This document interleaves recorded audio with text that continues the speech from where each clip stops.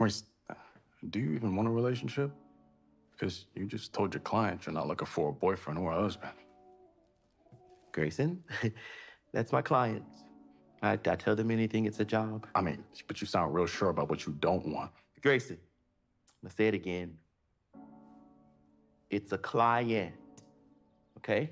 Okay, so we get Grayson popping up in the series for the second time. I believe the first time was his introductory scene at the party with Chris and Maurice, and they seem to hit it off pretty well. And over the course of a couple episodes, Maurice told Sabrina, he's like, hey, I got some news for you. So, you know, the first thing to notice is that Maurice is being smart and taking it slow, but Grayson did something a bit suspect to me and a bunch of fans, which was to casually just waltz into Maurice's apartment. Now, to be completely honest, in the Tyler Perry universe, it is not uncommon at all for characters to just waltz into someone's house, apartment, office without knocking or anything.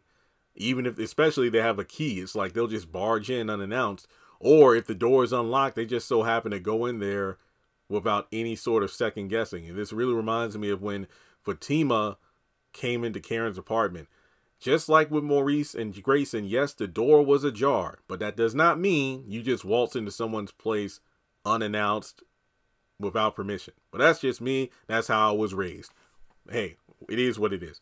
But Grayson, he overheard Maurice talking with one of his clients. I think the client was like, wait, will I marry you? You love me? No, I don't want love, a boyfriend, or a marriage or anything like that.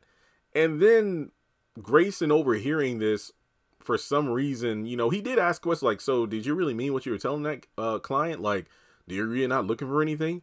And then Maurice just tried to tell him, like, look, Grayson, that's a client. Like, I'm not trying to get intimate and romantic with a client. Like, you know, this is my job, but I'm not trying to, you know, get any of these people thinking like, you know, there will be anything serious that happens between me and them.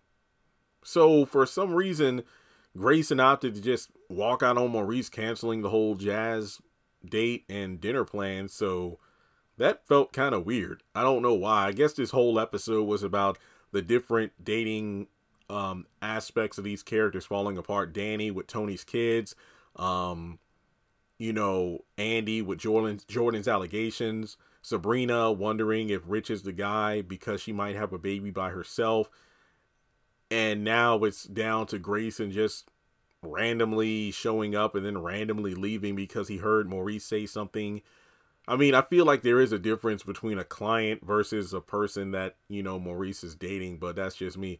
Do you think Grayson's really gone? Do you think Maurice will convince him otherwise? Or will Maurice just say, oh, well, on to the next one, which honestly he probably should do. I mean, if Grayson got bent out of shape from one thing he overheard and he doesn't believe Maurice that he was literally talking to a client, that might be a bit of a red flag there. But what do you think? I mean, honestly, as long as Grayson doesn't turn out to be another scumbag like Hugh, he seems to be all right. I honestly don't have that much of a, you know, I don't have an opinion on the guy because we only see him twice. The only thing that stood out to me is like, man, don't just be strolling up in somebody's place without knocking first. But that, again, that was just how I was raised. So what do you think? Did Maurice mean what he said?